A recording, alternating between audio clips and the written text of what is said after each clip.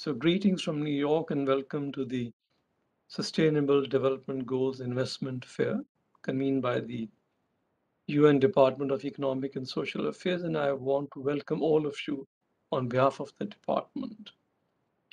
Just want to contextualize the fair before we get to the speakers and we have a very eminent group of speakers this morning. First motivation for organizing, there are too many fairs in the world focused on sustainable financing. First motivation is to bring countries to the forefront who are not considered as usual investment destinations. The big emerging economies and countries which appear prominently in the portfolios of investors.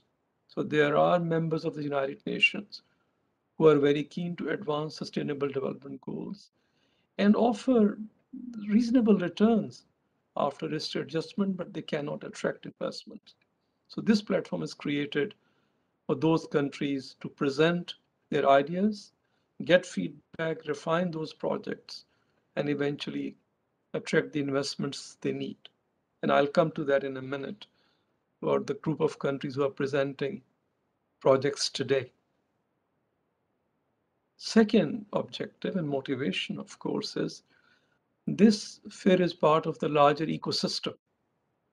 One is the FFD forum, which is happening today, started yesterday, where policymakers, political decision makers, and experts come together to advance global policy agreements. And this fair is closely linked to those discussions also.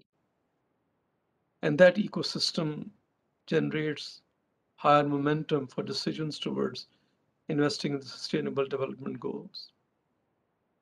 And that ecosystem also contains the UN entities, quite a big group who are working to advance investment all over the world. And we have brought them together, UN system, private entities, and other actors who are working on the same objectives. I just want to demonstrate by drawing your attention to the side events this fair will be organizing. We are bringing together private sector speakers and UN system colleagues to talk about public development banks in the SDG investment ecosystem. It's also motivated by the report that the GISD Alliance has produced with clear recommendations for the MDBs and DFIs to advance private investment, attract private investment, crowd in private investment, the sustainable development goals. Another side event we are organizing is by the SDG Fund. SDG Fund is going to announce the doubling of its catalytic investment portfolio at that event. And what that means for countries seeking financial support for projects. The second event is a special presentation at the Namibian mission highlighting Namibia's strategy to attract investment and its green hydrogen program. This is just to demonstrate how we are bringing a variety of actors together and creating spaces for have this conversation which can yield eventually investment in these projects. Today, we have 5 countries. For the first time, so many countries will be making presentations: Colombia, Nigeria, Guatemala, El Salvador, and Equatorial Guinea. And we're also adding a new feature. We call it the Spotlight presentation. Malawi, which is going to make detailed presentation in September this year, is going to give you a preview and introduce Malawi as an investment destination. So that is the program we had designed for this fair. And this fair is held around the year, April, September, and then December, because the demand is too high. With this introduction, let me invite the Deputy Secretary General, who has recorded a message for opening the fair. Ladies and gentlemen, members of the Global Investors for Sustainable Development Alliance, welcome to the opening of the 2022 SDG Investment Fair. As a North Star for the world's transition to a sustainable, inclusive, and a resilient future, the Sustainable Development Goals present abundant opportunities for investments across developing countries. In a relatively short period of time, the fair has become a year-round program that connects forward-looking investors with high-impact bankable projects to boost investment into the SDGs. During the next few days, the fair will showcase exciting investment opportunities in Colombia, Nigeria, Guatemala, El Salvador, Equatorial Guinea, Indonesia, and Malawi. It will also feature discussions on key policy issues to unlock private capital and financing solutions, including in relation to multilateral development banks and SDG-related reporting metrics. As you engage in these presentations, I call on you to keep in mind the sense of urgency needed to avoid the deepening of today's multiple and mutually reinforcing crises and to prevent the SDGs from being further eroded. The world faces enormous challenges in building back better. The global recovery from COVID-19 is now being thwarted by the cascading effects of the war in Ukraine on food, energy, and financial systems, on top of a global economy already battered by rising debt burdens, interest rates, heightened fertility, and climate change. I'm optimistic about the steps already being taken by private investors in directing capital towards clear opportunities in sustainable food systems, energy access, and digital connectivity and inclusion. As we continue to work towards our shared objectives, we need to ensure that the trillions in the global capital markets are mobilized towards effective, credible, and accountable action to accelerate the SDGs. Climate is one example. The IPCC estimates that $2.4 trillion needs to be invested in energy systems annually between now and 2035 to limit global warming to 1.5 degrees Celsius. That's what the SDG Investment Fair is all about. Inaction is certainly not an option. We must make bold proposals to build an effective SDG investment ecosystem and fill the financing gaps. That remains the only pathway to a better, sustainable future for all. We must come together to strive to keep alive the promise of the Sustainable Development Goals. Thank you for being part of this important effort, and I wish you all a fruitful event.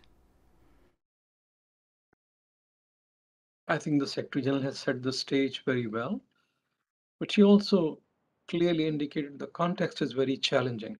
And yesterday, when the FFD forum opened, many speakers were labeling the current context as the perfect storm. And you look at the choices that are limiting government's ability to create fiscal space. So the private investment becomes even more critical for rescuing the SDGs. And we don't see it only as a gap, it's an opportunity for the private sector to contribute towards people, planet, and prosperity. So with this, let me invite our first speaker after the opening by the Deputy Secretary General, Mr. Koen Doyens. He is the Director General International Partnerships at the European Union. Mr. Doyens, you have the floor. Please go ahead. And thank you for joining us. Thank you very much for having me. And really a pleasure to be here with you, because I think I mean, as you've just said, referring to the perfect storm, I think that the current global situation is indeed rightly called a crisis on top of a crisis. If we see the combined impact of COVID-19 and the war against Ukraine has really caused major damage to countries' liquidity and debt levels, commodity prices, inflation, growth prospects, and so on. And I think, as we all know, the heaviest impacts are felt by the poorest countries. And so amidst all of this, I think, or probably because all of this, investment remains absolutely a vital ingredient for achieving the SDGs. And so I think that this fair and the efforts of the United Nations to promote investments for SDGs are absolutely welcome, necessary, and the right thing to do. And I'm very glad to be part of it. in that sense, I mean, in December last year, the European Union adopted the Global Gateway, which is our strategy to boost sustainable physical infrastructure, to promote enabling regulatory environments, and to promote and boost investment in people's skills and connectivity around the globe. And it aims to mobilize around 300 billion euros in investment in areas such as digitalization, climate, energy, transport, health, education, research, therefore mobilizing investment for the Sustainable Development Goals. And we've seen that our partners in the summits that we've recently had are really keen to engage. The European Commission, in doing so, is really seeking to create a strategy, or to use the strategy and the toolbox we have to have stronger engagement with the private sector, because we are convinced that we need to have the private sector on board, because public interventions and ODA in themselves will obviously not suffice. And therefore, in our toolbox, we incentivize such leveraging of public and private investments by providing guarantees, by helping to reduce the investment risk, by blending public and private finance, by working with partners to improve the environment for businesses, with a specific focus, of course, on MSMEs, to build marketable skills with a specific focus on women and youth. And therefore, a major part of the European external financing instruments for 2021-2027, we work with multi-annual financial frameworks, is allocated to the main tool we have in our toolbox, which is the European Fund for Sustainable Development, really designed to leverage that kind of private sector investment and to promote the structural changes to the investment climate that we were just talking about. Now, one of the second innovative element of Global Gateway is that we do this by coalescing the full firepower of Team Europe, which means the European Union budget and our different policy expertise, but also our EU member states and our European development finance institutions. And by coalescing them, by making us work collectively as a team, we think that we can invest in bigger, more impactful strategic transformational programs, and therefore become a much stronger and better partner for our partners across the globe. And we will do so deploying our finance strategies in low and in middle income countries. We are, by the way, setting up a specific high-level expert group to advise us on how we can better mobilize our tools in support of sustainable finance in emerging markets and developing economies. And I would like to take this opportunity to invite high-level experts who are interested in joining this group in a personal capacity. I mean, we have a call that is open until the 27th of April, so still one more day to go. So if you're interested in thinking together with us on what needs to be done and how we can use our tools to bring more sustainable finance to partners, you are welcome. So in conclusion, COVID-19 crisis provides us with an opportunity to build back better. And even if it has brought us backwards in terms of SDGs, it should also energize us to put even more momentum behind that agenda. And I think that an event like the one you are having today is extremely useful for that. So many thanks again. We welcome the plan for the SDG Investment Fair to evolve into a year-round program, because we think that doing it once, dipping in, is not enough. We probably need to boost that all along so that it becomes more permanent, and we'd be very keen to remain partners for you on that one. Thank you very much. Thank you, Mr. Dillon. Actually, you have set the stage well for Mr. Magnus Billing to present his contribution, but your global gateway, focus on physical infrastructure, MSMEs, bringing the whole team together, and then engaging experts from all sectors, all walks of life is excellent approach in advancing investment in the SDGs. And as you said, no amount of public funding, which is critical and essential, will be able to provide the investments needed for the SDGs. So we really need to be innovative, join forces, and move forward with a clear conviction there is no other way to save our planet and bring prosperity to every corner of the world. Magnus Billing, who is the very prominent member of GISD, Global Investor for Sustainable Development, but also CEO of Electa. And as all of you know, Sweden had a key role in inspiring the convening of the GISD Alliance because they run SISD, very active alliance within Sweden to invest in the SDGs. Magnus, over to you. Thank you very much, Navid, and thank you for letting me speak here today, and good morning and good afternoon to everyone. As Navid said, I am a member of the GIST Alliance, and it's an alliance that has been around for 3 years now, and I would like to talk a little bit of it as a group and why I think it's an important group and what difference we can make and where we think we can progress going forward.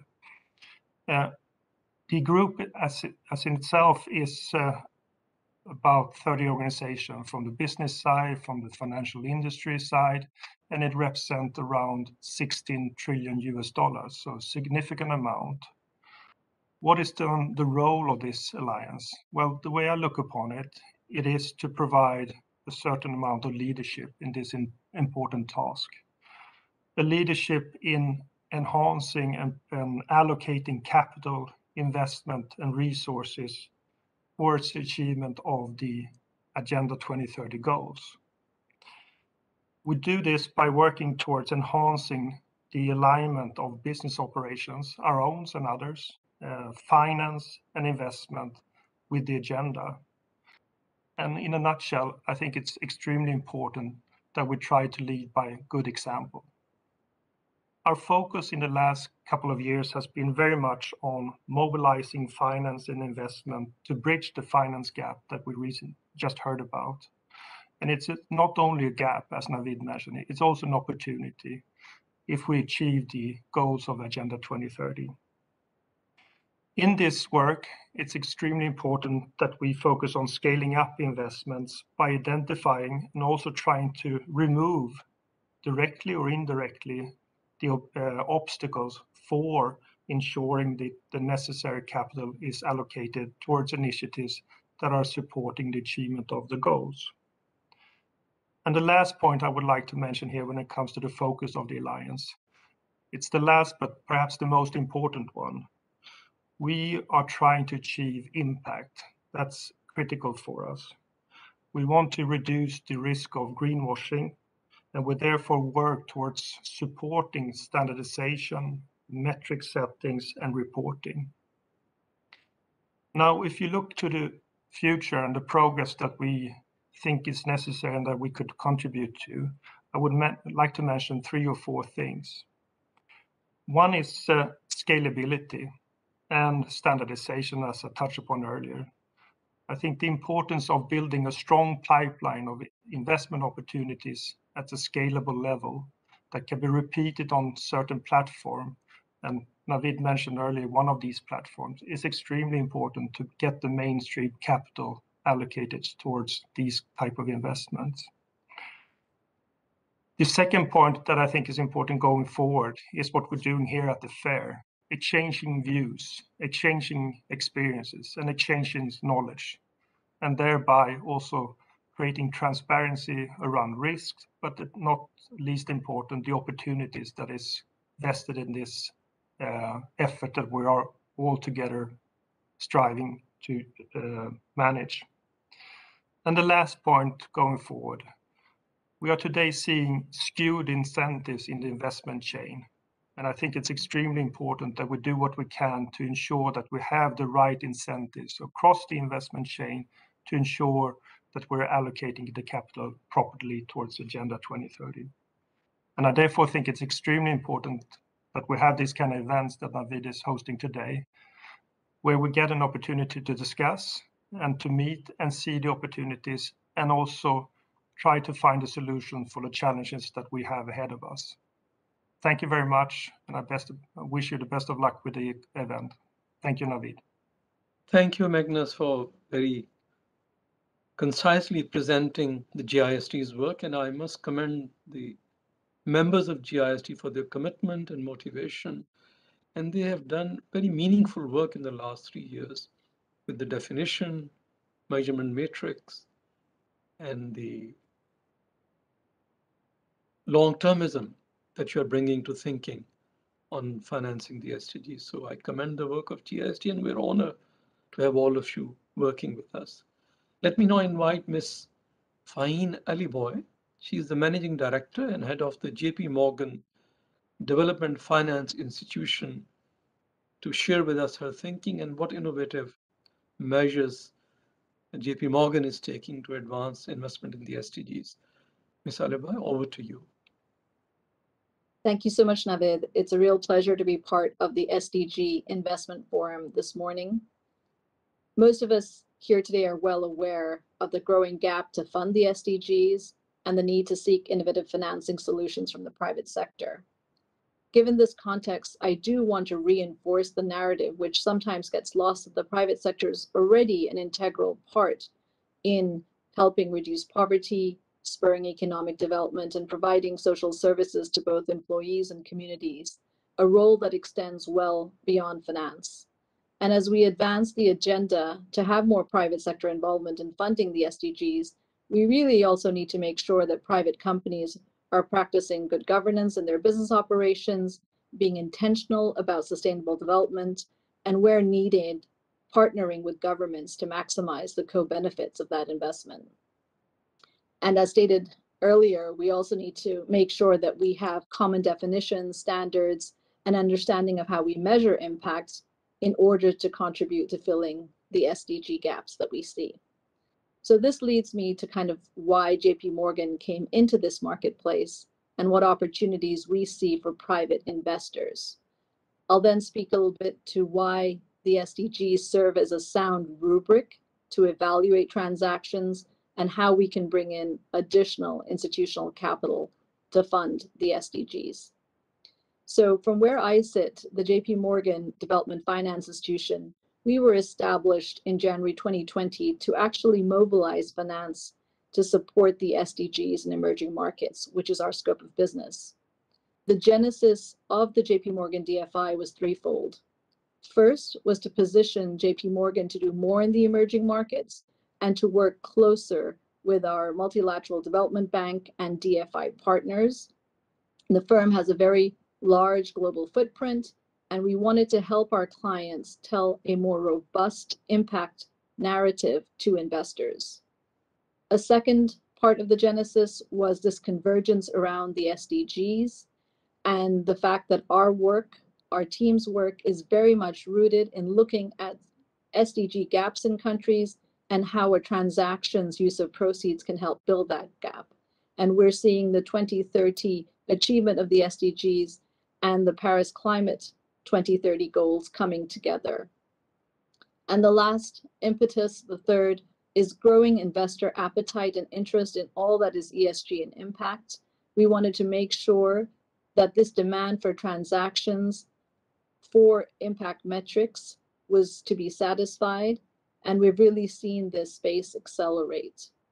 And just to kind of underscore that the heart of our work was a development impact methodology that was based largely on the work of the IFC. We felt we should stand on the shoulders of others and not reinvent the wheel. The core of what our team does is assess a transaction's development impact and look at the SDG gaps in that country and bring forward those impact metrics to the world of capital markets and sell-side transactions, and that the SDG indicators and frameworks and sub-indicators have been very important in that process. We've also seen in recent years, as I'm sure many of you have, that the COVID crisis has really in some way accelerated the trend of focusing on impact, and that we are looking much more at the S, the social and inclusion factors, as well as E, which has become fairly well established in ESG rubrics. I feel that we are very aligned in trying to help mitigate climate risk, and COVID has helped us understand the intricacies and interrelations of supply chains and workforce participation, among many other things. And I think that investors' interest is moving beyond the risk mitigation structures, which originally characterized ESG, towards a much more proactive use of proceeds and impact measurement approach. And here I feel the SDGs can be very helpful in both the ex ante and ex post reporting. So finally, I'd like to turn to how we can bring in additional investment capital towards funding the SDGs. In the past year and a half, we have engaged very closely with institutional investors to understand their needs and perspectives, and how we can work closely in bringing them transactions where they can participate very more easily. I think first, investors would like additional disclosure on the actual impacts of a transaction, as detailed and as quantitative as issuers and companies can articulate. They, of course, as said by others, would like standard methodology so that they can compare transactions. And there I feel using a framework like ours, which is SDG rooted and where a framework is publicly available, becomes helpful to investors. And then where we can be useful in helping our clients articulate the transaction's impacts in the likes of an offering bond memoranda, for example. The second thing that they would like, investors, is a standardization of the offering. Institutional investors are often keen to invest in products that are well understood in the market and for their asset owners. For example, bonds, loans, equity, syndicated facilities. The more bespoke a structure tends to be, the harder it can be to access. It takes more time, structuring, and increase transaction costs and friction. So a key learning is to keep things simple and to leverage existing financial products and structures wherever possible. And the last thing that investors are looking for is reporting and tracking. Companies need to provide regular reporting on their impact metrics, on what they've committed to, and to supply this information in an easy and consistent fashion. This is also incredibly helpful to build out this space as a scalable asset class, which is where we hope to participate. With that, I'd like to close my remarks and wish the participant of today's seminar a very fruitful discussion and much engagement. Thank you, Faheen, for your very detailed comments, and we fully share your views, standardization of reporting, and we also need to make sure asset managers, asset owners, regulators, and development agencies and the UN system are sitting together to develop these metrics and measurement tools. So we take it very seriously, and we are delighted that you have joined us to work on these aspects with us. Let me thank Kun, Magnus, and Faheen for joining us and for their very insightful contributions, which will help us in shaping our future work. Now I will hand over to our moderator, Ms. Paula Pelliez. She's head of SMEs and Sustainable Business at the Inter-American Development Bank. But before I do so, I have to thank my very competent and outstanding team led by Mary Angela, Barry, and Krishnan for arranging the fair and bringing together so many actors. So thank you to my team, and I admire their commitment and dedication to the work. Paula, over to you. Thank you so much, Naveed, and good morning, everyone. GISD Alliance members, distinguished guests, ladies and gentlemen, thank you for attending this Sustainable Development Goals Investment Fair. This is a forum where governments and investors come together to align commercially viable investment opportunities with the SDGs. And today we are pleased to kick off the investment fair with a presentation from Colombia. My name is Paula Peláez. As Naveed said, I work with IDB Invest. IDB Invest is the private arm of the Inter-American Development Group. And within IDB Invest, I work in our advisory services division, leading our practice of sustainable business. We support at market level, transaction level, and client level to make sure that we are enhancing development impact and sustainability. So before I introduce my esteemed panelists and presenters, I wanted to give you a bit of a sense of how the session is going to go. We're going to have 45 minutes. The first 30 minutes, we're going to hear from presenters from Colombia on their investment opportunities that they will highlight. And then we will open up for a discussion with our panelists and presenters. If the audience has questions, please share them on the chat, and we'll be looking through that during the session to integrate them in the discussion as well. So I do have the pleasure of introducing today our panelists. We have Liz Bronder, Managing Director of Global Sustainable Finance at Bank of America, and David Zmigielski, Vice President of ESG Solutions at Wells Fargo. In our presenters from Colombia today, we have Carolina Diaz-Giraldo from the National Planning Department. She is the Director of Environment and Sustainable Development.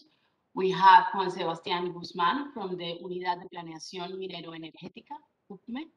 He is Coordinator of Transmission and Distribution at the Electrical Energy Division. We have Daniel Arango Uribe from Bancolombia. He is the Director of Energy and Natural Resources in Investment Banking. And we have Fernando Suárez, the CFO of Ecopetrol, the commercial gas and power segments. So thank you. And with that, I want to pass on to our presenters from Colombia for their presentation.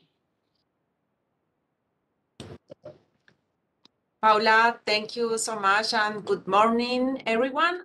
It's a pleasure to be here, and I would like to express my profound gratitude to Mr. Nabib Hanif, Director of the Finance and Sustainable Development Office, and Ms. Amina Mohamed, Deputy Secretary General of the United Nations, for this invitation and to have the opportunity to present the main agenda of Colombia to tackle climate change. In this presentation that you are going to see, you will discover great investment opportunities that can accelerate the transition to a net zero goal of greenhouse gas emission, and projects that will be reduce the vulnerability to climate events by building a resilient future. So, as you know, Colombia's leadership in defining and promoting the 2030 agenda has led to design an institutional framework for the implementation of the SDGs, and particularly the SDG 13 related to climate action has become a challenge for us, so for which the country has recently increased its ambition. So as a result, Colombia has committed to reduce 51% of the greenhouse gas it produces, and to achieve that, the core of sustainable planning must be a cross-cutting approach. So ensuring the flow of public, private, and non-reimbursable resources. So therefore, Colombia's National Planning Department seeks to promote the coordination of different efforts of the climate finance system to enhance more stakeholders, increasing the flow of private capital for the new opportunities that the country can offer. Give me next slide, please. No, this is okay. Under our institutional framework, Colombia has been implementing the National Climate Finance Strategy and at mobilizing the necessary resources to support the transition of sectors to low emission and climate resilience development. And recently, we officially launched a green taxonomy, as you know, a classification system that defines the characteristics of an asset or economic activity to be eligible as green. And actually, we are the first country in Latin America and the fourth in the world to publish a green taxonomy. So we are very proud of this achievement right now. Just give me the next slide, please. We have been developing the climate finance broker facility, and there is an intermediary type system for mobilizing climate finance. And this system seeks matchmaking between demand and supply with three main purposes. So First, generate a flow of information and a portfolio of projects, but mapping sectoral needs. Second, define sectoral cluster to improve interinstitutional coordination, defining priorities to obtain international support and allocation of private financing. And the last one, mobilizing the climate change agenda to streamline the management of climate finance and make it more accessible to those who have a role in the implementation of Colombia's climate commitments. So for us, building a solid plan to develop this climate finance broker facility is a good start. However, it requires time and persistence to develop that. And now all the fundamental elements are there. So we have sector commitments, we know the change that we want to make, we know the funding sources, and we have a plan that is achievable. But in the end, we want to create a marketplace for climate action made up of people who really want to deliver this change. So we welcome you all to participate in our model, not only to look for for profitable projects, but also to support emerging and growing markets from an early stage, starting from the structure that will lead to a sustainable model. So we hope that the projects that are presented today can be attractive for to your investment interest. And we also hope that we can continue working together. So thank you very much for your attention. Thank you so much, Paula.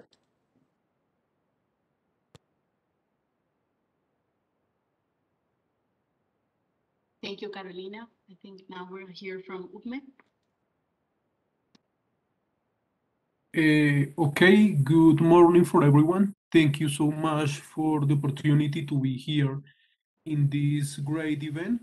So for this presentation, my colleague Hector Rosero and I are going to talk about the energy transition in Colombia, especially for renewable energy and the opportunity to invest in transmission lines. So please, next slide. In this slide, we can appreciate the strategic objectives from the UTME, Unidad de Planeación Minero-Energética, that is about generate public and economic and social value for the mineral and energy resources in the country, and to incorporate all the requirements in these topics in the planning process for the Colombia country. So please, Hector, continue with the next slides.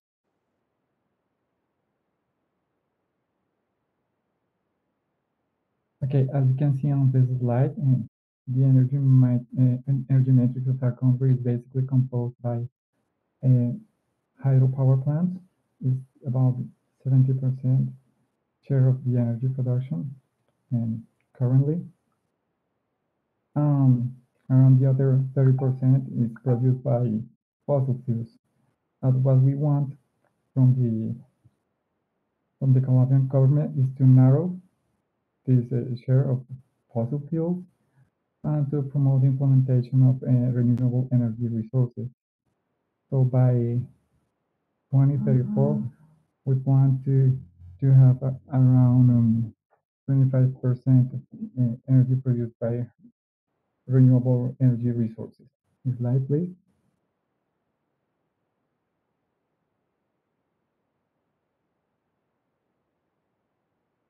Okay, so at the north of the country, actually we have a great potential of wind and solar primary resources, and we want to take advantage of these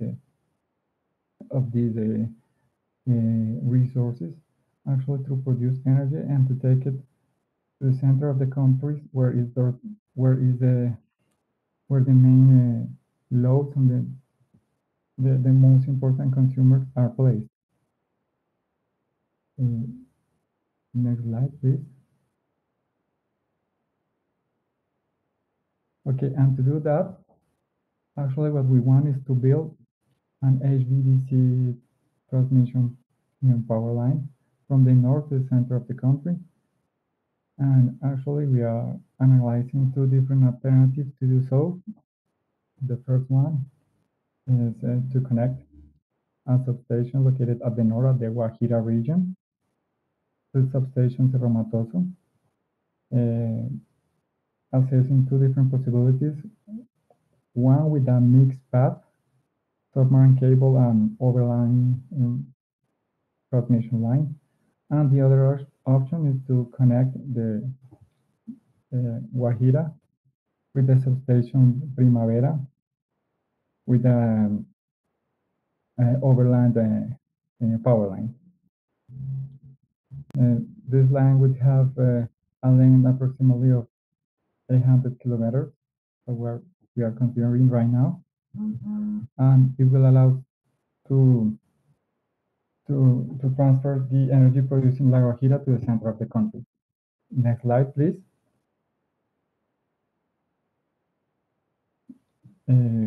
Okay, this is basically what I already explained. We have two different alternatives. One is to connect Guajira with Cerro Matoso, and one to connect the Guajira with the Primavera, that is another substation in the center of the country. To the right, you can see the timeline from cradle to grave. We started this project last year, but actually we assessed a solution to evacuate the potential energy in La Guajira region in 2017. And we have been conducting different studies to take this project to reality. So we are planning to build this transmission HVDC line. And basically the most effective co-solution would be the one that would be awarded with this project.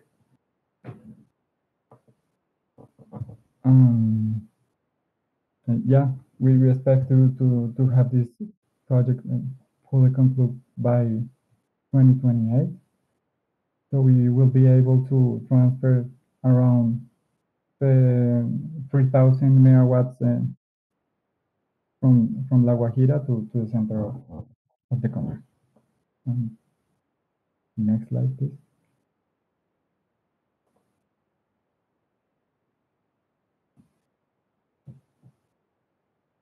Okay, in this slide you can see a timeline.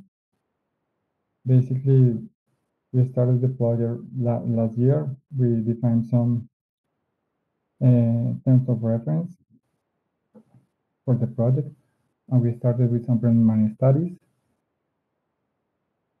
And from the year 2023 to the year 2026, we consider we will be doing the process related with licenses and permits. And we expect to have this project ready to build by the year 2028. That will be the construction process and the commissioning of the line itself. Okay. Next, please.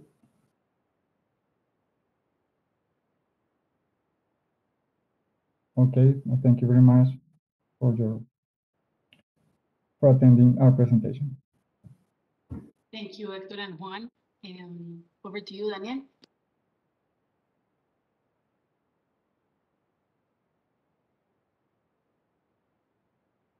Thank you very much. Here, what we as a bank want to show investors is that these types of projects have access to a broad number of financing options, and that the banks and the investors are open and have appetite for this type of projects. This is due to the fact that the Colombian regulatory framework for transmission has and is the base for predictable and certain cash flows. So here in this slide, what we show to you is that there's a broad number of options available. Capital markets, the banking market, which we open into, that would be corporate financing and project financing. This is important because one of the questions we receive from investors coming into Colombia is if there's the possibility of getting project financing that is non-recourse financing from local or international banks in Colombia. And the answer that we want to give investors is yes, there are project financing capabilities in Colombia. We also want to show here that we have the possibility for this type of projects connecting green electricity generation to the matrix. There's the possibility of issuing green bonds in the capital markets, and there's also the possibility of getting green financing from local banks or international or other types of banks. There's many options, and here the short message is that there's bank appetite and investor appetite to provide financing for these projects. Thank you, Daniel. Fernando, I think you'll now walk us through the second opportunity. Okay, perfect. And you hear me? Yeah? We can hear you, yes. Okay, thank you very much. Well, my name is Fernando Suarez. As you mentioned before, I'm the CFO for the commercial gas and power businesses in Ecopetrol. And I'm here, well, representing the company that is one of the most important energy groups in Latin America. Important to say that the Republic of Colombia is our main shareholder, having almost 89% of our shares. If we go to the next slide, please, just to say that a couple of months ago, we released our 2040 strategy. And it's important to mention that this strategy is supported on 4 pillars. One is competitive returns, second, cutting-edge technology, third one, growing with the energy transition, and the fourth one is generate value through TESG, which basically means technology, environment, social, and governance. Important to mention that technology for us is in the heart of our value generation. Well, just let me emphasize here some key points of our strategy. Well, the first one is that by 2040, we have the objective to have around 30 to 50% of our EBITDA coming from low emission businesses, which means a huge transformation from where we are today. Second one, the innovation and technology will support hardly our decarbonization and energy efficiency goals. And the third key point, I would say that is retooling and reskilling of our people will be basically key factor of our success in delivering this strategy. If we go to the next slide, please. Well, as you may know, in 2021, Ecopetrol set the objective to be carbon neutral for scopes 1 and 2, and to reduce, well, a 50% cutback of total emissions by 2050. And basically to reach this goal, in order to reach this goal, well, the company identified an abatement curve. In this analysis, we basically identified initiatives such as zero flaring, energy efficiency, fugitive emission reductions, among others, that are basically competitive at a shadow price defined by the company around $40 per ton of CO2 equivalent. Other initiatives, such as hydrogen, CCUS, battery storage, are still challenging in terms of costs. That's why we need to find ways to reduce them, those costs, in order to make them as competitive as possible. Next slide, please. Well, what we are presenting here, the investment opportunities, we are presenting two big areas that we are currently developing in the company. One is low carbon hydrogen, and the other one is solar farms. Let me go to the first one, in hydrogen. We are developing right now two projects in our refineries, green hydrogen projects in both of them, that right now are in pre-feasibility phase. Important to mention that the idea is that Ecopetrol would participate as off-taker of the hydrogen produced here. And it's also important to mention that we are under a process of finding the option to have also strategic partners to develop these projects. Very important for us, you know, we are looking for cooperation funds, of course, grants, guarantees, concessional resources in order to take the projects further in the developing process. You know, as Mr. Doens from the European Union mentioned in the introduction of this space, this, you know, financing scheme and the competitiveness we get in this phase is very important. In solar farms, where, you know, the technology phase is a lot more mature, and we in Ecopetrol, basically, we already have self-generation plants. We are looking for competitive financing and partners in order to increase renewable participation in our energy matrix as a company. If we go to the next slide, please, just a bit more detailing hydrogen. But here, let me just emphasize some key points. First one, our hydrogen plan is aligned to the roadmap the Colombian government released last year, you know, and of course, green hydrogen for us is a key factor and an objective, a very important objective for the company. And also, let me emphasize that we are developing hydrogen projects in 4 different fronts. One is, you know, the decarbonization of our own operations, but also we want to develop mobility, also blending with natural gas, exporting, you know, exporting hydrogen, just basically taking advantage of the privileged natural resources we have in Colombia. Next slide, please. Just here, the generalities and context of the projects. Just basically, you know, there are many objectives, but our main objectives in these projects, you know, very important to say. We want to develop knowledge.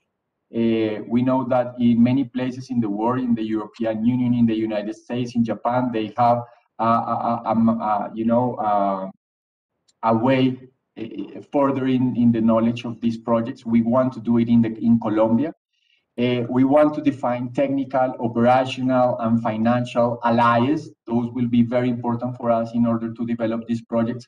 And of course, the main goal to reduce the CO2 emissions that we have in our operations and also in the country. Next, please. Thank you. Just some high-level figures of hydrogen projects we so far have.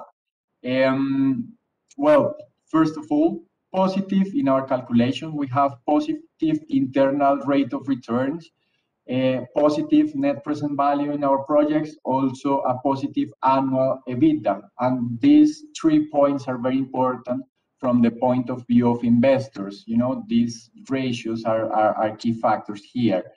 And, you know, with this, at the end of the day, we want to have an LCOH that will be, you know, more competitive and, of course, will contribute to the main objective to reduce the CO2 emissions. Next slide, please. Just going to the solar part. Well, the first is, this is one project we have, is a solar farm project that we want to develop at the Cartagena refinery. Is the construction of a solar farm with up to 23 megawatts of installed capacity. In the near future, we want to connect it with to the green hydrogen project, that will be developed at the same place. And we want this plant operationally by mid 2023. In the next slide, we will see another project that is the solar farm called La Sierra, that is right in the middle of the country. Will be a plant with 56 megawatts of solar energy installed. Here we are calculating to contributing with more than 11.3 kilotons of CO2 reduction per year. And we want to have it by October 23 in operation. And the final slide, we are presenting the other project, the solar farm in Rubiales. Will be basically the largest solar farm for self-generation in Colombia with 87 megawatts of energy installed. Ecopetrol in the three of them, the Cartagena, La Sierra, and here in Rubiales, will be off-taker of this energy. Well, just let me finish this short presentation saying that in Ecopetrol, we are aligned, of course, with the importance and urgency of energy transition. And of course, we want to contribute to these objectives and all others SDG goals that has been established by the global community. Thank you very much. Thank you, Fernando, for your presentation. I would now want to open it up for a discussion with our panel. So Liz and David, I wanted to, maybe we can start with you, Liz, and just get initial reactions. What stood out to you from these presentations? We've heard opportunities from UPME on green energy transmission lines with projects of connectivity and expansion of grid. We've heard from Ecopetrol their opportunities of low carbon hydrogen, green hydrogen, solar farms. We've also heard from Bancolombia the different financial structures and mechanisms that are available in the country to spur investor interest. And of course, Carolina showed us an interesting framework of how they are creating a marketplace to attract and do this matchmaking for the different projects. So with that, I want to open it up to Liz and David. Liz, if you want to go first, and then I'll pass it over to David. Yes, thank you, Paula. And first, I'm sorry I can't join you by video with some technical issues here, but I'm very pleased to have been invited to participate in this important discussion. First of all, I just want to commend the government of Colombia and, of course, Ecopetrol in the comprehensive approach that the government takes to these types of topics. To be able to put in place the green taxonomy, we know that FDN plays an important role in the country as well. These kinds of structural elements are really critical for investors to be able to come in and finance these kinds of projects at scale. And so the approach that's been taken in terms of building a pipeline of projects, looking at, in the first presentation, transmission in addition to generation is very important and lays out a very good model for financing, which follows on the government of Colombia's very thoughtful and comprehensive approach in the 4G road program, for example. So, it's very good to see the government using the same comprehensive approach for the energy transition. I think the other thing that stood out to me, particularly in the Ecopetrol presentation, was the focus on both new technologies like hydrogen as well as proven technologies like solar. At B of A, we have a global sustainable finance team that, in addition to having made important commitments of our own for our own net zero commitments by 2030, as well as, by 2050 in scope 3, which includes transition for our clients, and a $1.5 trillion commitment to help finance that transition for our clients by 2030.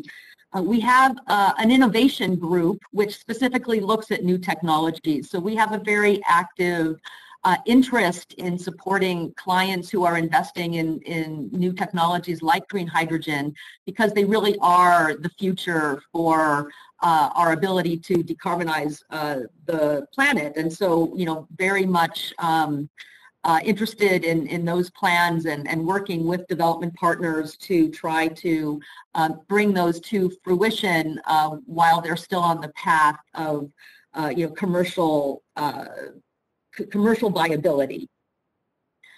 So in addition, I think that we are trying to work together with our clients and development partners, much in the same way as articulated in the opening.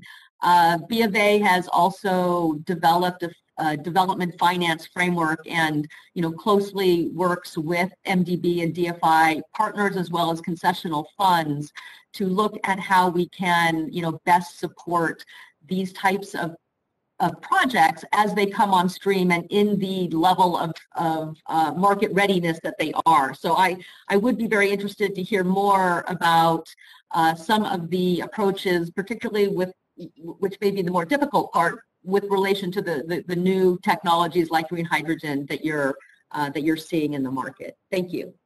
Wonderful. Thank you, Liz. David. Yes, thanks very much. And I would really echo many of Liz's remarks. Thank you for a robust presentation and very much actionable opportunities presented today on the part of the presenters that ultimately result in what we would regard as high impact, salient opportunities for investors. I think the framework that the government has put in place through the green taxonomy is not only a first for Latin America, but has put forth really a high benchmark for a high benchmark impact solution that is going to be well regarded in the region and hopefully replicated. So that would be kind of maybe one question that I have to the government around its strategy around climate finance and climate resiliency. What was the thinking there around its relevance for business in developing this framework? How are you regarding this as good for business on a go-forward basis? Excellent, David.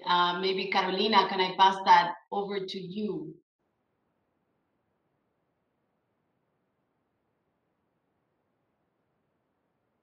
If you're there. Or if any of the other representatives from Colombia want to. Yes, can you hear us? Yes, now we can hear you. Yes, my name is Alejandro Noguera. I'm the Climate Finance Facilitator from the NDC Partnership embedded to the National Planning Department. So regarding your question, the National Climate Finance Strategy, it is the ways to mobilize our financial resources. We have applied this strategy to the plan of the government, sectoral and from the territory. So we are trying to mobilize different projects, not just with a big ticket, just to mitigate the emissions that we have sent as a goal from the government, but also for the adaptation of the territories. As you know, Colombia has a lot of our commitments were to establish different goals in order to provide a better and resilient future for the society. So we hope that this strategy can be applied from the territories and our sectors. Perfect. Thank you. Thank you. And next, I had for. Sorry, maybe you guys can because I can hear a big echo. Thank you. The other question I had for I think both presenters and panelists, and it's around social value. And I know some of you, Fernando, you mentioned some of it as part of the strategy of Ecopetrol on making sure that you're reskilling labor and so on. But it would be interesting to hear both from our panelists and from the presenters of the project, how are you incorporating a view of the social value of these specific projects that we're presenting to the table, right? The SDGs are indivisible, they're interlinked. Of course, we are advancing SDG 13 as a critical part of an ambitious climate agenda of the country. But how are you integrating, as you evaluate these opportunities, the social value that is created? David, I'll start with you if that's okay. Sure, I would be happy to, and we could, for example, take the example of the transmission project, and some of the key areas that we would be looking at, certainly is the impact on communities. The energy will be ultimately transported to the center of the country, and critical indicators for us as well as for the investors that we would work with would be the ultimate impact for communities there, the tangible the change in development, and as well as the impact on rural communities in particular. Another area of focus would be actually on the sustainable use of the underlying land and the right of way utilized for the transmission projects.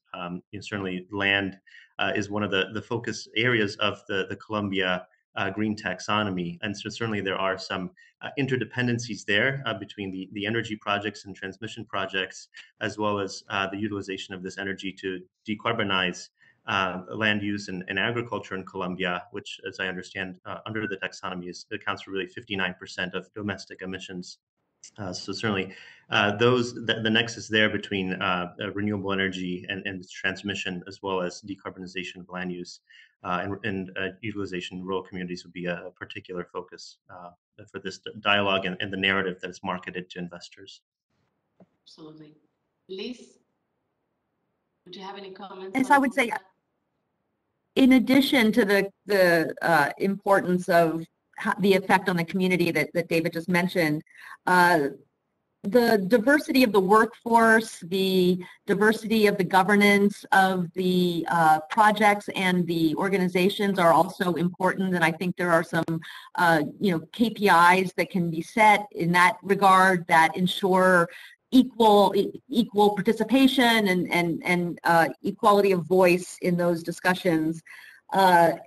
And I think that there are, many different ways of looking at how to incorporate those kinds of metrics, either through sustainability-linked structures in financing, or just to have them as part of a social bond or social loan that would be targeting, some of the use of proceeds around building into some of those areas. And I do want to call out specifically the reskilling that was mentioned, because that is very important in terms of, being able to take care of the current workforce as the company and the country goes through a really major transition of energy supply. Absolutely. And it's interesting you mentioned the sustainability linked instruments that, again, tend to focus maybe more on green quantitative aspects and some of the social. We're starting to see some of a glimpse of that, and hopefully we'll see more of it. I do realize that we have our presenters from Nigeria. Very excited to continue on with their presentation. Fernando, go ahead. Yeah. Go ahead. No, just I wanted to answer your question, because this is something very important for us in Ecopetrol. Your question is critical, and I don't want to lose the opportunity. In our 2040 strategy, we have the TESG as a key factor, as I already mentioned. But just let me give you some numbers that we have in the strategy. The first one is that we want more diverse human talents in our operations. We want to have, for example, by 2040, we want 230,000 non-oil related jobs in our operation. For example, that's a huge number now, no? And also some key factors that key figures that we already have. For example, in the solar projects that we already developed in the country, we have some solar farms already operating. The workforce has been almost 40%, for women, 40%, and for almost 70% of them have been the first job opportunity. So that has been something very important for us in the solar, and they are key, they are facts. In hydrogen, in our plan, we want to produce more or less, or to open opportunities for more than 10,000 people, working in those projects, because they are huge projects. You have the whole chain, from the generating of the energy, the production, the distribution, everything. The whole chain can create easily more than 10,000 jobs, new jobs, in the country. So, I think that's very, very important for us, this part of the social impact that we have with these projects. Absolutely, and thank you. Thank you for calling that out. I think it's very important. So as I was saying, I do think this is just a glimpse of what we could have in terms of this conversation and exploring further these opportunities. As both Liz and David said, these are interesting, aligned opportunities on innovation and a very ambitious planned agenda. Keep questions coming to the UNDESA team, and they'll connect you with more information on the presentation as well. I want to thank you, Liz and David, and all of our speakers from Colombia. This has been a great start of a discussion on these opportunities, and I now would like to pass on to our colleagues from Nigeria, as their presentation will start shortly. Thank you very much.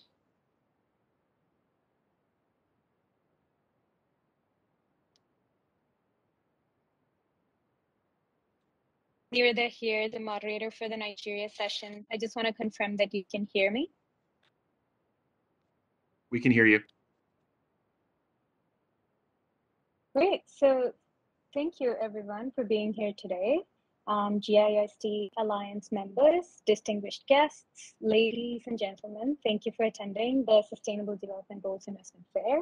So this is a forum where governments and private investors come together to align commercially viable investment opportunities with the Sustainable Development Goals.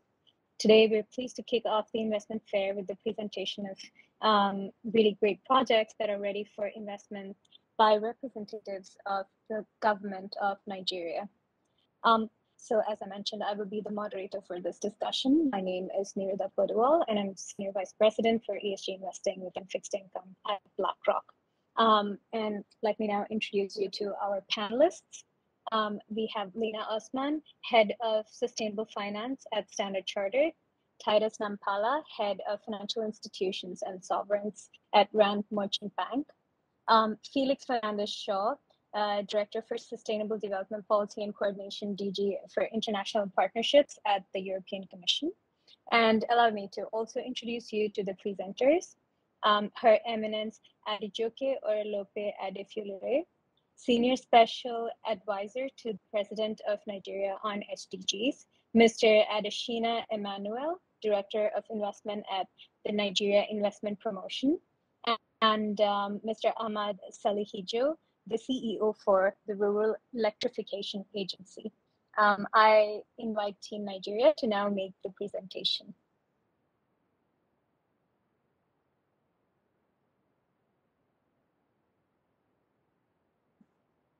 Would you permit me to stand on well-established protocol? Delighted to speak to you at this year's Global Annual Investment Fair on financing the SDG. It's really an honor to be here. I must also commend the leadership of UN Department of Economic and Social Affairs, UNDESA, organizing this event in line with the global agenda for sustainable development. I'd like to especially thank the UN ECOSOC team for their role in advancing the implementation of the SDG by operationalizing the Addis Ababa Action Agenda, enhancing SDGs. This year fair will certainly amplify the key roles of the non-state actors to explore different financing strategies towards the realization of the 2030 agenda and for the SDGs, especially taking place in this very critical circumstance in the history of our planet. Very distinguished participants, you recall that it's about 7 years now since the president of our country joined other world leaders during the 70th session of the UN General Assembly in September 2015 to adopt the 2030 Agenda for Sustainable Development. 2030 Agenda for Sustainable Development envisions a present and a future that is economically sustainable, socially inclusive, and environmentally resilient. This vision is expressed through the framing of the 17 SDGs, 169 targets, 230 key performance indicators. Broadly, the SDG are universal call to action, end poverty in all ramifications, safeguard the planet, and ensure that all people, irrespective of their gender status, enjoy peace and prosperity by year 2030. However, as the SDG are interrelated and interconnected, we have since recognized that the SDG cannot be achieved standalone policies and programs. Must be carefully and scientifically integrated into our national and sub-national, medium and long-term development policies and plans. Distinguished ladies and gentlemen, 2020 has been a year to remember for decades. COVID-19 pandemic has created an unprecedented global crisis, disrupting our health systems, social economic conditions of nearly every individual around the world, including millions of Nigerians. Here in Nigeria, pandemic has further pushed millions of Nigerians into poverty, estimated 95.7 million end of 2022. This unprecedented scale of containment measures employed across the globe, including lockdowns, restrictions on movement, and other non-pharmaceutical interventions, pushed the global economy into the worst recession since the Great Depression. This caused a major setback for the economies. While the pandemic amplifies challenges and risks, it led to loss of jobs and livelihood, as well as significant impact on resources utilization. It also offers opportunities for governments to bring forward better towards achieving the SDGs. Multidimensional impact of the pandemic presents an opportunity to reprioritize investment on key sustainable development goals for our national development and integrated responses towards achieving the SDGs. Very distinguished participants, SDG 17 talks on partnership of goals, and specifically target 17.5 talks on investment promotion for least developed countries. Statistics by UNCDA put global investment needs to be between $5 trillion to $7 trillion per year. And historically, the international community signed up to spend 0.7% of the world GDP, approximately $500 billion annually. But it's still been argued that even all the nation managed to raise this 0.5%, this would not be sufficient to realistically finance our common future. However, estimates for investment need to fund the implementation of the SDG through the developing countries pre-COVID-19 ranges from $3.3 trillion to $4.5 trillion per year, mainly for basic infrastructure, food security, climate change mitigation and adaptation, health, and education. Accordingly, the pre-COVID-19 UN report estimates that Nigeria needs approximately $85 billion annually to scientifically and sufficiently fund being the largest economy continent, with a GDP of almost $440 billion. Therefore, we must work together as partners to strengthen our collaboration, especially with the private sector, through investment because they play a big role in resource mobilization, accelerate efforts by the government of Nigeria in order to bring forward better towards an inclusive job-rich world. As we recommit ourselves, I want to re-emphasize Nigeria's strong support for the SDGs. and in line with the transformative promise of 2030 Agenda for Sustainable Development. I want to conclude this short remark by reaffirming Nigeria's commitment to the successful implementation of the SDGs. Look forward to working closely with you all in this decade of action for the global good, so that no one is left. Excellencies, Member States, UN Desert team, please permit me at this junction to give the floor to our brother and our partner, Managing Director of Rural Electrification Agency of Nigeria, to present the first project on energizing education reform by the Managing Director of Rural Electrification Agency of Ahmed. Thank you all for your attention. God bless you all. God bless the Federal Republic. Thank you. Thank you very much, Your Excellency.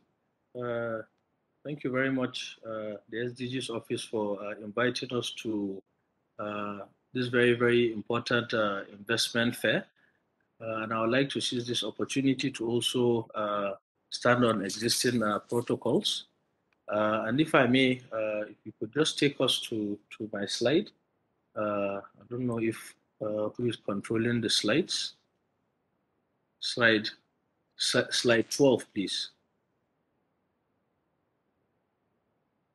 Thank you very much. So as the essay to the President on SDG mentioned, the Rural Electrification Agency is an implementing agency of government carrying out projects within rural areas where we have unserved and underserved Nigerians. With this special intervention project, the Energizing Education, this started off a few years ago when the federal government approved at the Federal Executive Council the provision of clean and reliable power to 37 federal universities and 7 affiliated teaching hospitals. So currently it's been implemented in 3 phases, currently covering about 23 universities and 4 teaching hospitals. These 3 phases are funded by the federal government of Nigeria, the World Bank, and the Africa Development Bank, in total in the tune of $315 million. I would like to also you to note that the first one currently being funded by the federal government of Nigeria was actually one of the beneficiaries of the first Nigerian sovereign green bond, where these projects actually benefited from the green bonds project. So in the phase 1, 7 of the projects have now been completed, and they are currently delivering over 13 megawatt peak of solar PV and has been delivered, and they are currently in use. For the second phase of the World Bank, it's currently under procurement and is scheduled to be concluded in the next couple of months, while implementation will take the next 18 to 24 months. Whereas for the phase 3 for the African Development Bank, the 8 projects are scheduled to begin in Q4 in 2022, while implementation is expected to start in Q3 2023. So one of the particular reasons that we believe at REA it's very important for us to put this project forward is first and foremost, I think we can't overemphasize the importance of these projects in Nigeria's commitments to the nationally determined contributions, and as reiterated by our president at the last COP. You know, we have pledged to achieve net zero by 2060, which we have several bills and regulations which are now currently in place to put Nigeria in a very, very commendable position to achieve these are very, very critical goals.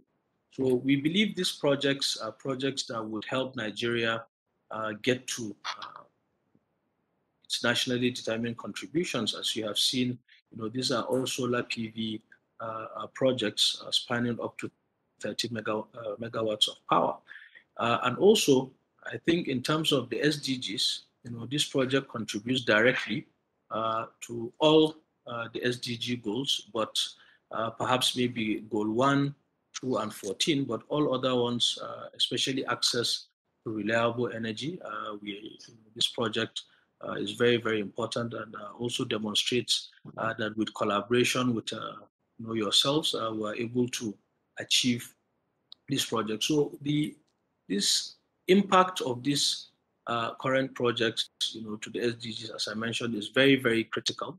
There's also a huge potential for similar projects to come up in Nigeria and the rest of Africa, where we can use the same model. So we're happy to report back that because we have also been in a position now to implement the phase 1, we are able to bring to the table a lot of expertise in terms of how these projects can be built in a sustainable manner. So this is something that we are currently demonstrating with the phase 1 projects, and we're implementing with the phase 2 projects as well. And I'm happy today as well. We've also invited our colleague, the acting director of renewable energy and rural access from the ministry, who is currently on the call with us, where we are jointly developing this sustainability plan to ensure that all projects that we're delivering under the Energizing Education Program is carrying all stakeholders, including the Federal Ministry of Power, the Federal Ministry of Education, the Nigerian Universities Commission, the beneficiary universities, and the REA, and of course the private sector developer as well.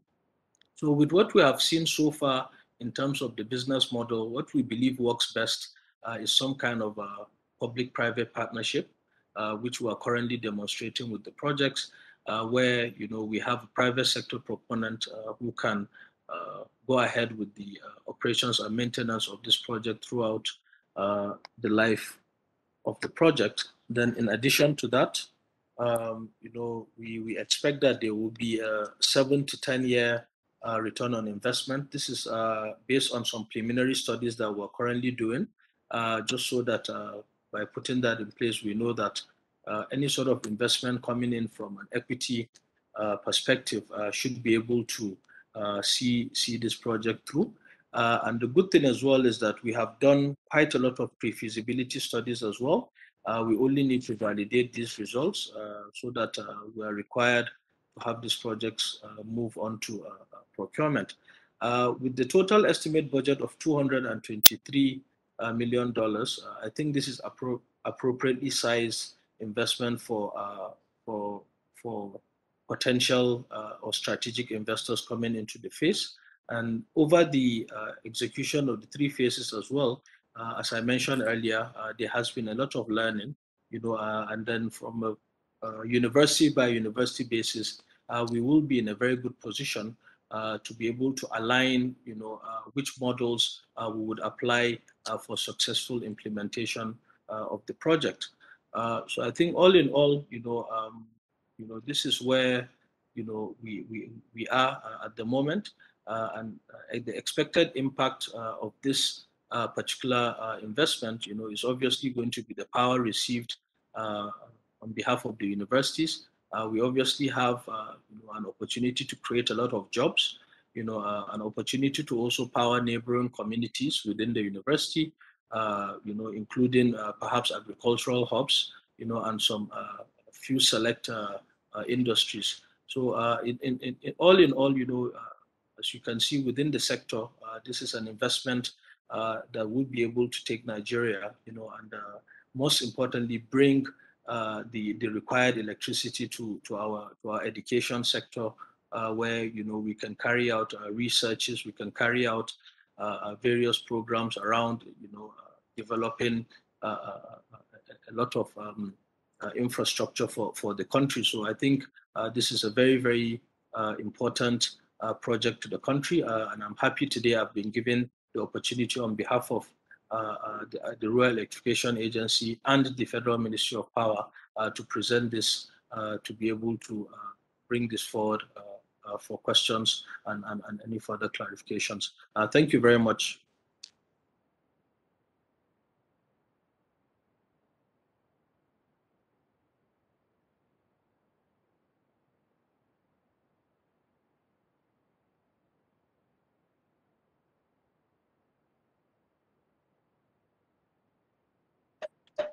So Barry, I don't know if you could hear me. I hope I didn't just present to myself. We heard you. Thank you very much. Appreciated. We just didn't know if you were presenting some of the other projects, but this is good. So we'll give it back. I'll hand back to Her Excellency. Maybe she can call on the next speaker. Okay. Very distinguished participants, permit me to invite Mr. Emmanuel Adesina, the Director of Investment, Nigeria Investment Commission, to take the floor. I hope Mr. Adesina is with us. Yes, it's online. Mr. Adesina, you have the floor.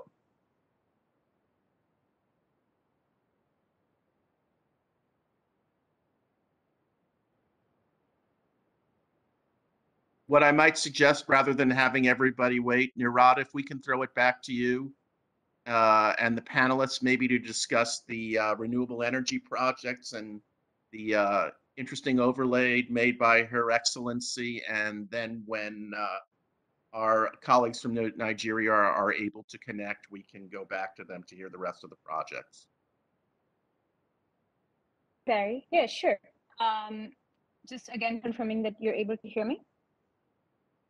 Yes, we can hear you and see you. Okay, great.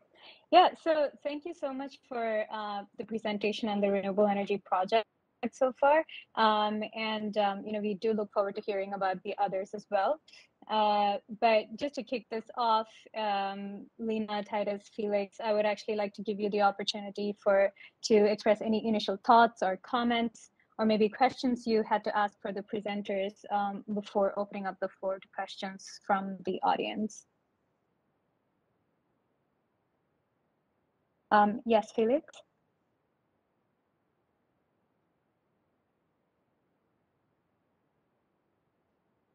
Lena, you were first, I think.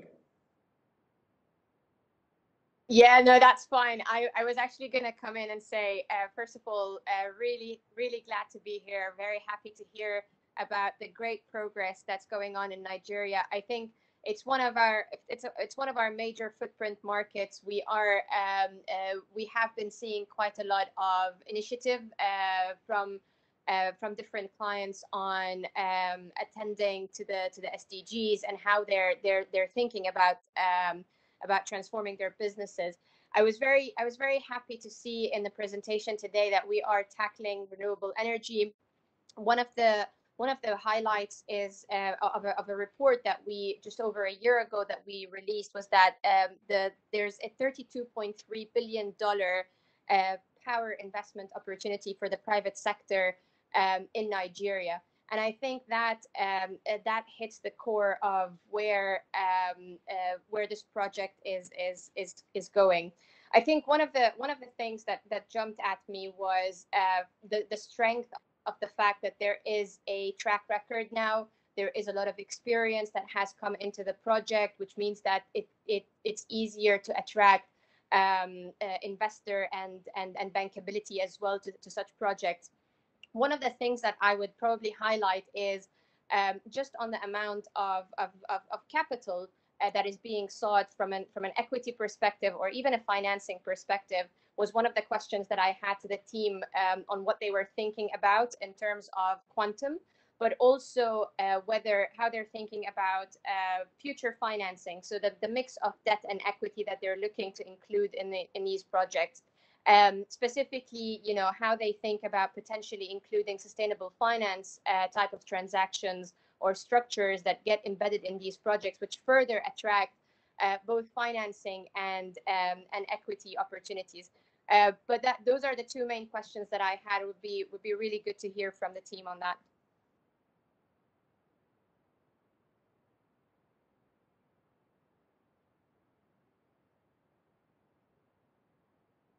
Okay, thank you very much, Lina. And do I answer one question at a time, or do we wait to get all the questions? We can make this more interactive and take the questions as they come, I feel. Okay, okay. So I think with the kind of proposal that we have come through today, with some of the questions Lina is also asking, I think we're still open to having some of those figures come across to yourselves. But of course, in terms of the equity and future financing, I think it just relies or depends on the peculiarity of each of the universities, because as you are aware, we do have to have an understanding on the consumption of the universities, on what sort of excess power they have, what sort of demand they have outside of the universities, and also most importantly, what is their relationship with their current distribution company.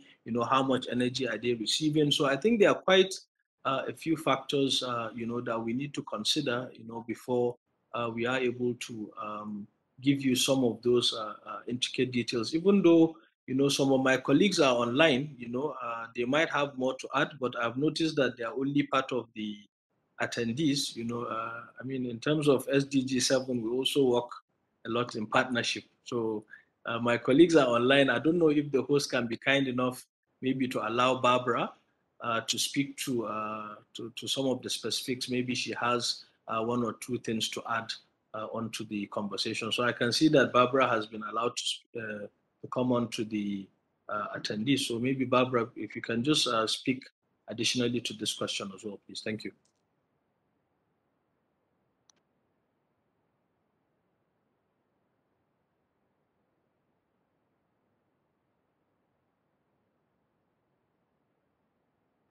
Barbara, you're mute. Can you hear us? Yes, I can. I dropped off for a bit. The internet went down for a bit. Just regaining back the internet. So, Lina, could you be kind enough to repeat your question for Barbara, please? Yes, of course. So what I was saying is just on the quantum of the investment that you're looking for, and kind of the equity and debt distribution in terms of how you're thinking about financing these projects. I was aware that in the beginning you mentioned that you've kind of used part of the green bond, the sovereign green bond proceeds towards part of phase one, I think, or the entire phase one of the project. So just trying to get an understanding of how you're planning on, or how you're thinking about financing these through debt and equity, or through a mix. Thanks, Lina, and good afternoon, everyone. Standing on the existing protocol. Like you mentioned, first phase of the EEP was funded through the green bond. However, the second part of it, like the MD mentioned, and the third EEP phase are being funded through a facility from the World Bank and AFDB to the federal government. For EEP4, we're looking at a mix, right? Debt equity, possible grant somewhere to make it affordable. Again, because the first three EEP have been funded or are being funded by the federal government, it means that the government is taking up a lot of the costs versus the structure for EEP4, where we'll probably be engaging on a completely different structure, expecting it to pay back through revenues generated. So probably a mixed low interest funding if available, subordinate debt where possible, and other instruments that will make this project achievable. Again, when we're doing energy transition projects, such as these ones, they do not fit your typical viable investment structure, because we're trying to power institutions, some case universities, and in other cases, hospitals. I don't know if this gives you an idea of what we're thinking of.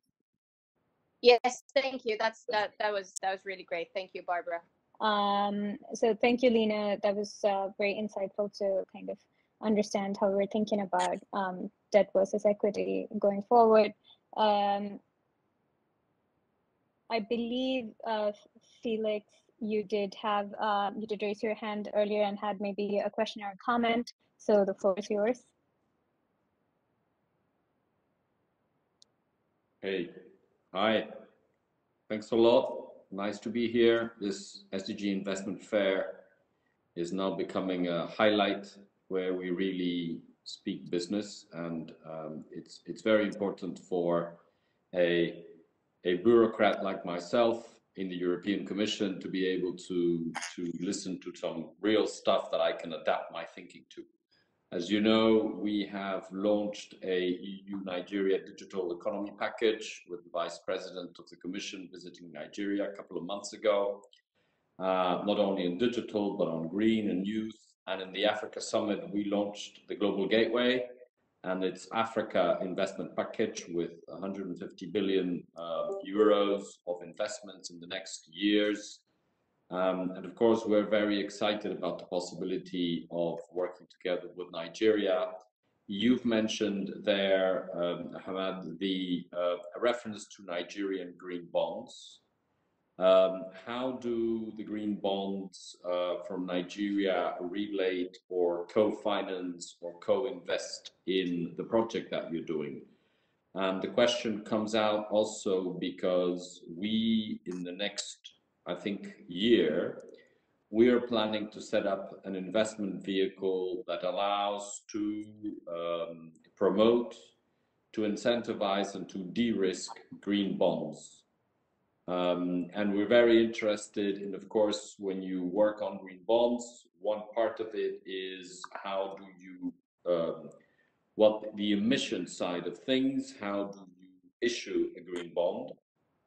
But of course, the important part from our side and trying to get investors to come and sign up to those green bonds is the actual pipeline of projects that will be financed by those green bonds and by the investments that will be brought in.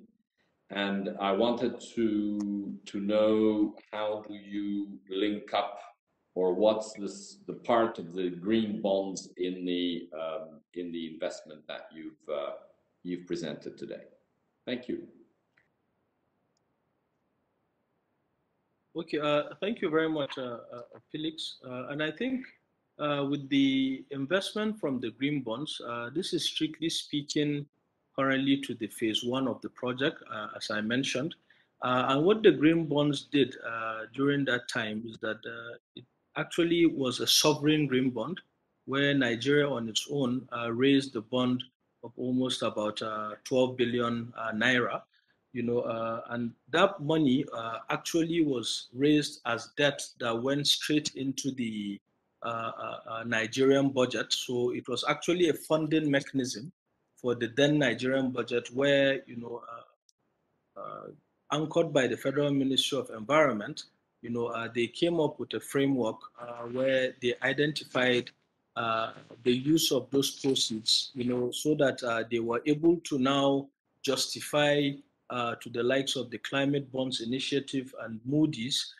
They came up with a rating for the particular use of those proceeds, and those projects were not only the beneficiary of the green bond; it actually spanned across other adaptive and mitigative projects, such as afforestation with the Great Green Wall and the Department of Forestry within the Federal Ministry of Environment.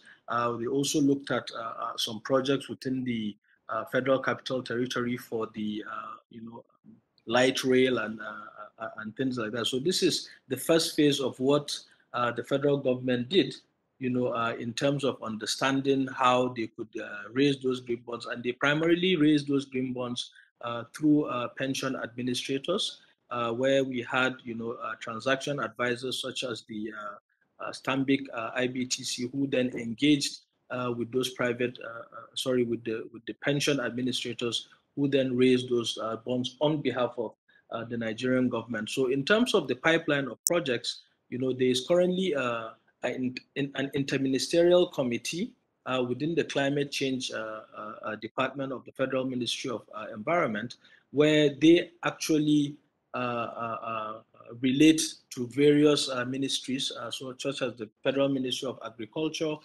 ministries like the Ministry of Power, Works and Housing, and they identify those projects through the Budget Office, where from the start of initiating those projects, the Budget Office identifies them as green projects and would be able to benefit from a potential green bond. So I'm aware that currently they have done the first phase. Of course, there's also a second phase of the green bonds currently being done. And I believe there's going to be a third phase of the sovereign green bonds as well. But I think to your point, Felix, you are also speaking now directly to maybe having private sector raise some of these bonds. But so far, what we have done in Nigeria is strictly a sovereign green bond, and that's what the country has been working on, with the Federal Ministry of Environment, the Debt Management Office, the Federal Ministry of Finance, and various ministries and MDAs that have this sort of green projects. So as part of what we also signed up for within the green bonds, we are currently reporting back to the Green Bond Secretariat the emissions that currently we're saving in terms of CO2, and as part of what we agreed to certify those bonds with the Climate Bond Initiative, we have been reporting that back to the Federal Ministry of Environment.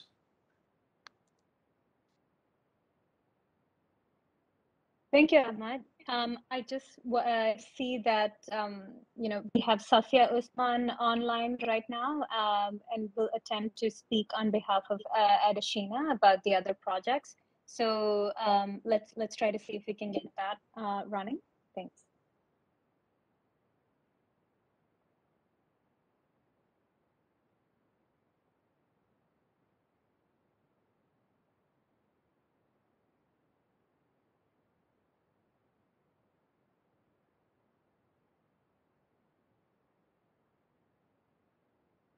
Safia, the floor is yours if you're able to connect.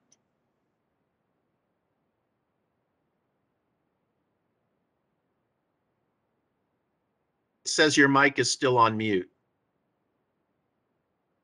Hello. Oh, we can hear you. Okay. Good evening, everybody.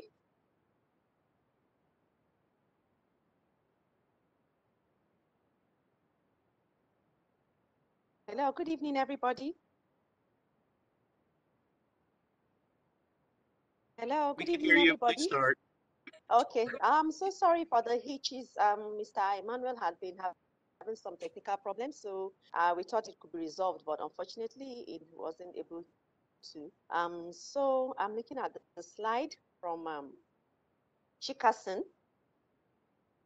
Chikasen Group actually is one of the indigenous companies that we've been promoting. They have like 5 or 6 projects with NIPC that we've been trying to promote for investment purposes. The company has 6 arms: manufacturing, trading, mining, real estate, and construction. This particular project is for recycling plants of about 40,000 tons per annum recycling plants, plastic recycling plants to be precise. So it's a manufacturing sector, and actually the project size is about $40 million, and the amount they are seeking for investment is 16 million, because most of the capital has already been put into the business.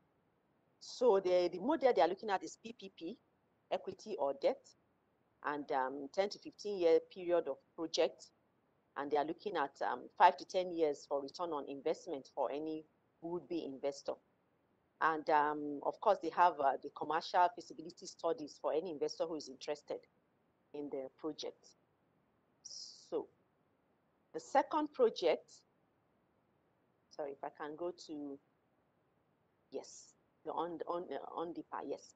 This project also is from the Ondo State Development and Investment Agency is one of the agencies that we collaborate with, and the project is for an island deep sea port in Western Nigeria that is supposed to be a gateway between the north and south and east and west. So and of course, it's going to, if it comes on stream, it's going to decongest the Lagos port, which we all know that is heavily congested. So, and it's 2 kilometers offshore with the draft of 16-meter capacity of supporting modern ship vessel. The investment opportunity is a joint venture in build, own, operate model. And the investment is the design, construction, and operation of the deep sea port. It's going to be situated in Ondo State and is an infrastructure, as you can see, is an infrastructure project. And of course, the money sought, or the capital sought, is $2 billion, because of course it's a very huge investment. The business model they are looking at is a joint venture equity of 50-year, like I said, build, operate, own, with 10-year return on investment. And of course, they have the business plan and feasibility study for any would-be investor to cite if they are interested. And of course, we also invited the project owners to this meeting, to this event, so that if there is any investor that wants questions, that has questions, that wants clarification, they can speak to the investor. Thank you very much.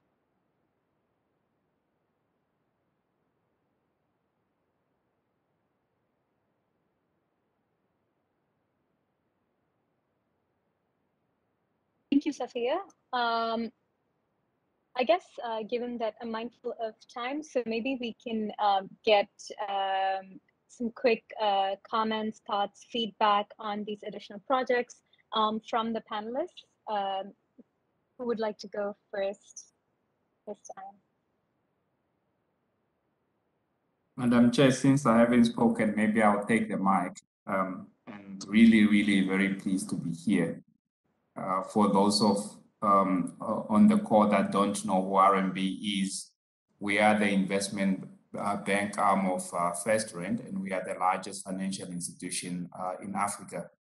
Obviously, Nigeria is like a second home to us. It's a place that we know fairly well. And it's really good to see Her Excellency. And a great pity maybe that my very good friend, Mr. Emmanuel, couldn't speak. So I had a couple of comments and questions as well. And Chair, if you allow me, maybe I'll start from the first project and with 2 questions really. The first one would be, what did you learn from phase 1 that perhaps, you would like to change going into phase 2? And then on the second one is a semi-question, semi-comment as well. We generally talk about green bonds, and I'm almost thinking here, I haven't heard us, really speaking holistically about sustainable finance and really looking at, the fact that we having electricity for universities. Have we really thought maybe, something along the lines of social bonds or anything of the likes in the sustainable finance realm?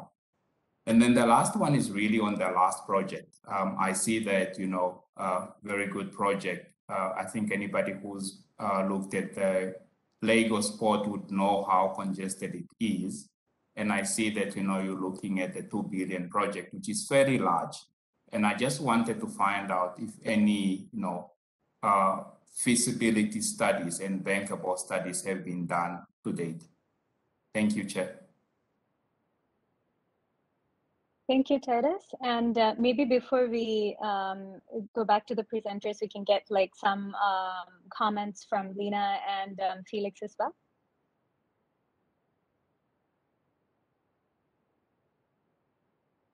I'm happy to pitch in. I think, again, great project, and I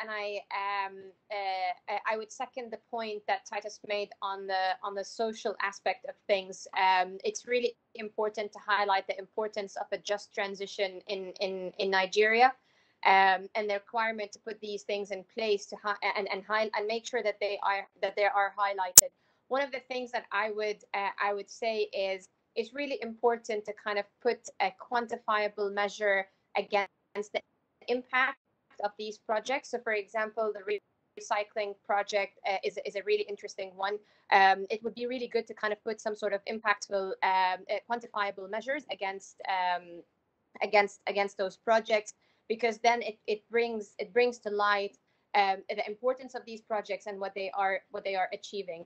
I think having scale in place is really important, and kind of building that scale in order to progress would be great. And I think more importantly as well, identifying what is required to kind of make sure that these projects are bankable, are financeable through implementation of sustainable finance structures would also help with the equity piece in addition to the debt piece. So that's my 2 cents. Thank you so much for the presentation.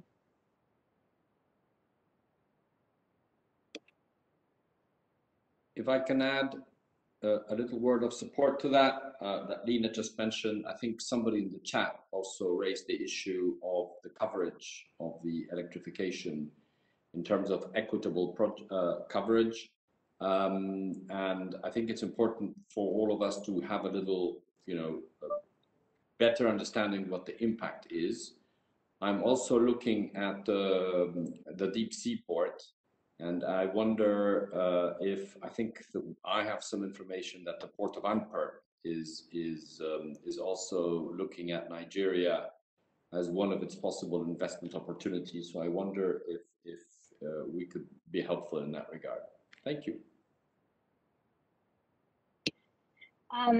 A big thank you to the panelists for your insightful comments as well as the questions that you've asked. I'll actually now hand it over to the presenters. Maybe you can kind of speak to, I believe we mainly were curious about, the social impact metrics as well as the feasibility studies with relation to the port and how the various stakeholders can come in and kind of support this and so on. So yeah, back to the presenters to kind of speak to these aspects.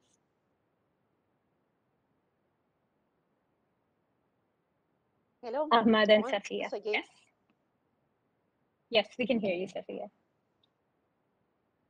Can you hear me? Yes. The audio is messing up. Yes, okay.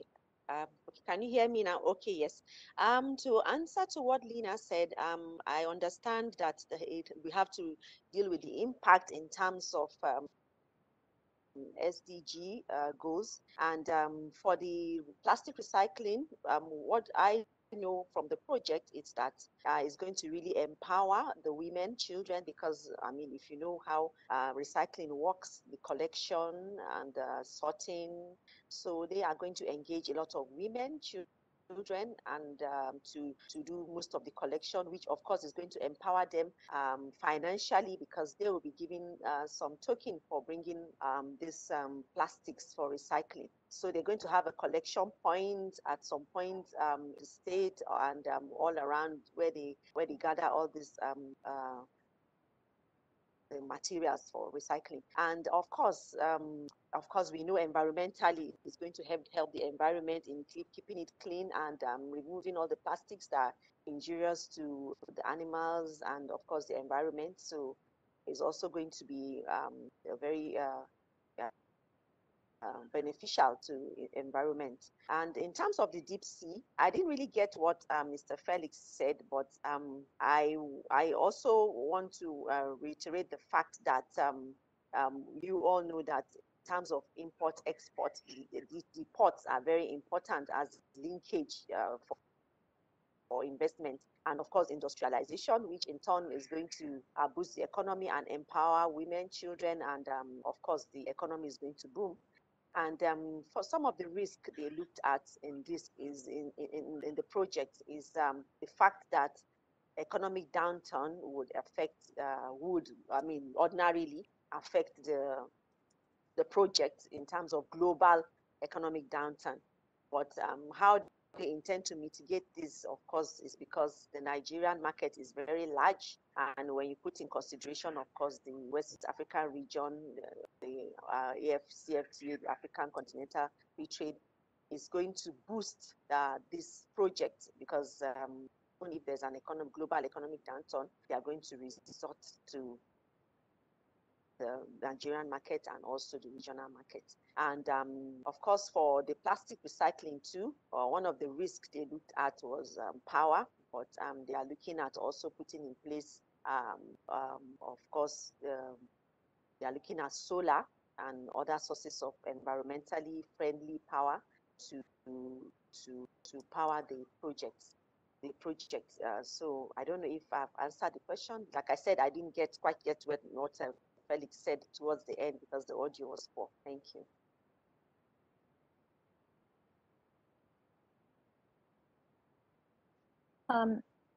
Felix, I don't know if you wanted to maybe quickly recap any other additional aspects that Sophia could speak to, or if not, I can actually check in with Ahmed if he had any comments to any of the panelists or to one of the questions from the audience about, as Felix mentioned, the scope of the power project investment and in terms of equitable coverage in the country.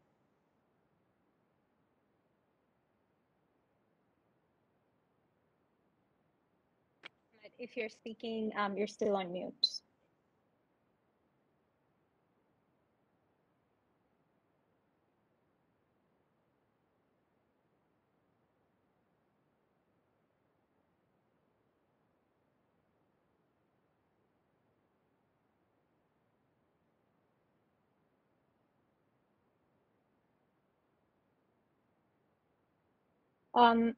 I believe at this point we are about ready to wrap up, as it looks like we're still having technical difficulties. Thank you so much, Team Nigeria, for this very insightful presentation. I'm sure we learned a lot in terms of the potential scope of opportunities at this point, as well as some of the experiences you've already had and the lessons learned. Thank you, especially also to the panelists for taking time and providing your valuable feedback and comments and thoughts on the presentation. Thank you, everybody, and I will now hand over to Barry for a briefing on tomorrow's sessions. Thank you very much, everybody, and apologies for the technical problems. I'm hoping at a future fair we can have Nigeria come back and on a stabler platform and tell more, because the story that's happening in Nigeria is fantastic. Just wanted to first of all, thank Nirada for moderating during such difficult circumstances, and to our panelists, the same, much appreciated for coming in. Please stay tuned tomorrow, or tune in tomorrow. If you've registered, you have the agenda, and we have an excellent presentations by Guatemala and El Salvador. There's going to be a panel on public development banks and their roles in SDG investment. We have a side event with the joint SDG fund, and they actually have funds available. So if you're looking for investment, that's something you want to tune into. And then there will be a GISD side event on mobilizing the MDBs, or getting the MDBs to mobilize private finance. So tomorrow is a full day, lots of different exciting things. Please join us, and we appreciate your participating today. Thank you very much, and we look forward to you joining us the rest of the week. Thanks. Take care.